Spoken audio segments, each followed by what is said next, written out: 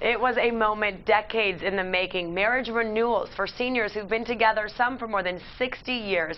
Tonight we learn the lessons to lasting relationships.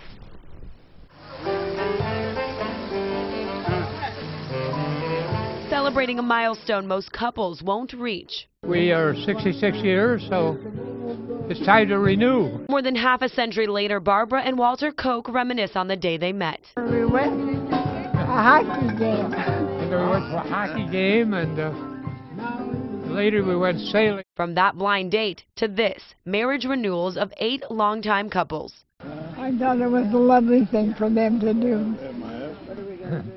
And we're lucky to be able to be here. With Divorce Source reporting 1.2 million divorces a year, we had to ask for some wisdom behind such dedication. Well, she's just a lovely lady, and we had 5 children, and we were happy together. Devoted and supportive, even with Barbara at Glenbrook's assisted living facility. I'm in the hospital here, and he's able to live in our house and come over every day. Be prepared for a long ride because life is very wonderful. Vahik and Eunice Martirosian taught their daughter this trick to making love stick. My father said there is just one book that you need to read, and the book is entitled Patience. And the first page says patience, and the next page says patience, and the next page says patience. It's been 68 years, and they still smile as they did their wedding night.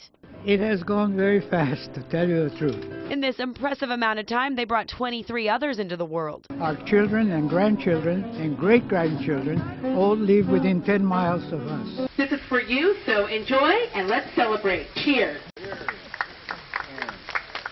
With so many memories to celebrate, they're all grateful to share yet another expression of love. Love those smiles. Now, the couples were remarried by a retired minister who lives at La Costa Glen. Several of the spouses live in that retirement community, which is right next to Glenbrook's assisted living facility there in Carlsbad.